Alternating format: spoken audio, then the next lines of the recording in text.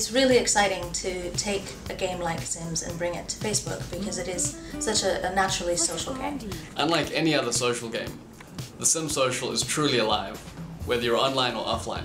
You get to customize your Sims, help them through life, yet at each step you get to share that with your friends on Facebook.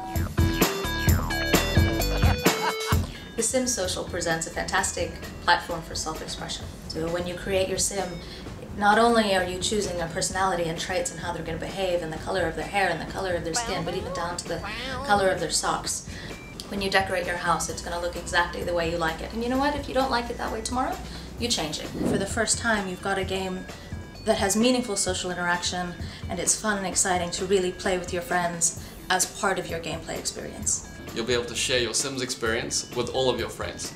Your relationships, just like in real life, are not stable. You might return to discover that, in fact, your friend has now become your best friend forever.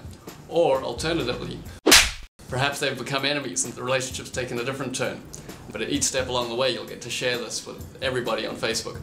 You set up different relationships with different friends, and it's going to be entirely unique. So my playing experience when I play with Anne is entirely different from my playing experience when I play with Bob. Hey, 'cause you better know. So one of the best parts of the game is actually returning to it and discovering what your friends have been up to while you were gone. Your friends might have been over to help, perhaps they cooked a meal or helped fix your broken toilet. On the other hand, you might have a couple of enemies. They might have left a spider in the cupboard or a fish in the bed. And you'll see all of this playing out before you. The entire office has been testing the game and playing with each other, so our Facebook walls suggest some pretty interesting relationships between people in the office that you really wouldn't expect. It's kind of become like one big soap opera. Just like real life, The Sims Social is an unpredictable world, so the game never sleeps.